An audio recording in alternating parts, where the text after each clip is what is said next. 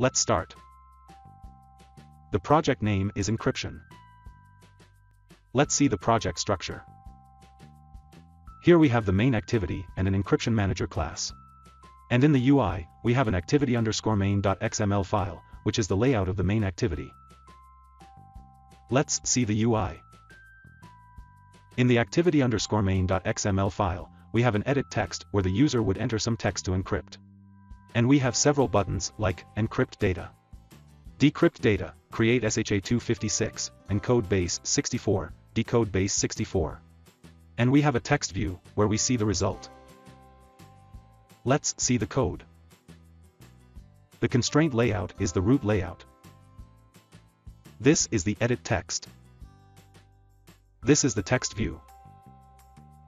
This is the encrypt data button. This is the decrypt data button. This is the create SHA256 button. This is the encode BASE64 button. This is the decode BASE64 button.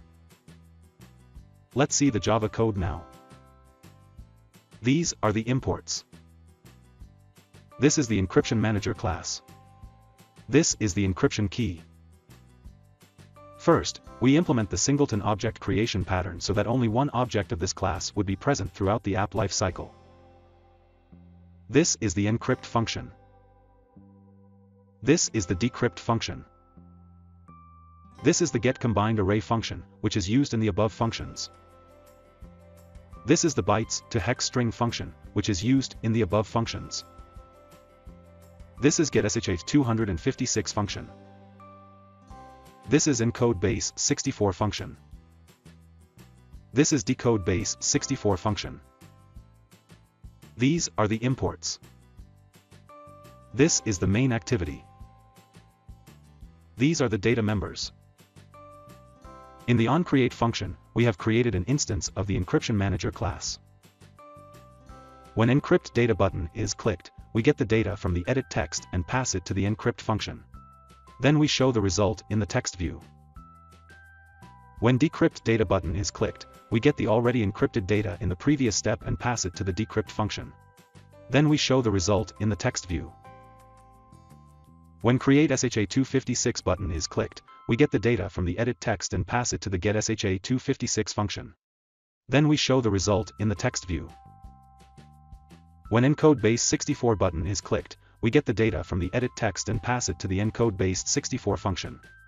Then we show the result in the text view. When decode BASE64 button is clicked, we get the data from the edit text and pass it to the decode BASE64 function. Then we show the result in the text view. Let's run the app.